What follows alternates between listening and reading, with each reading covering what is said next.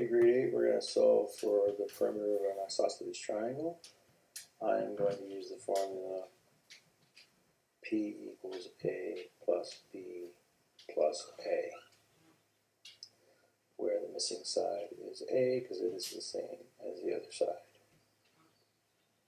Next, we want to gather like terms. On the left-hand side, there are no like terms. On the right-hand side, I have an A and an A. So 1A plus another A is 2 A's plus B.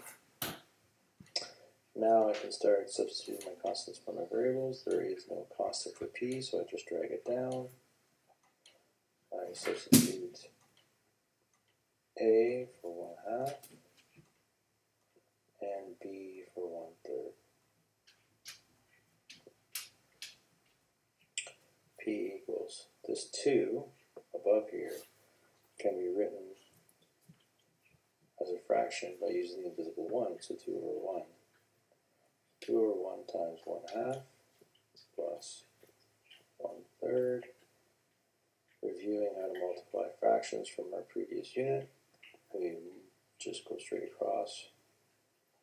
So 2 times 1 is 2, and 1 times 2 is 2, and I'm left with the 1/3 over there.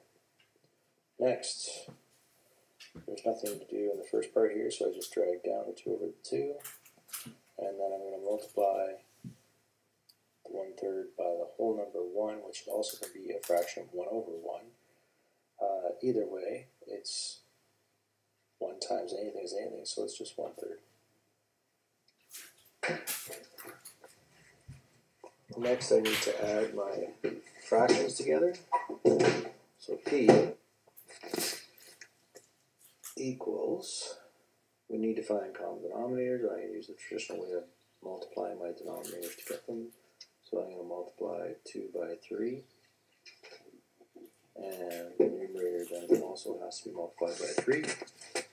And the other side, I'm going to multiply 3 by the other denominator too. And whatever you do to the bottom, you need to do to the top.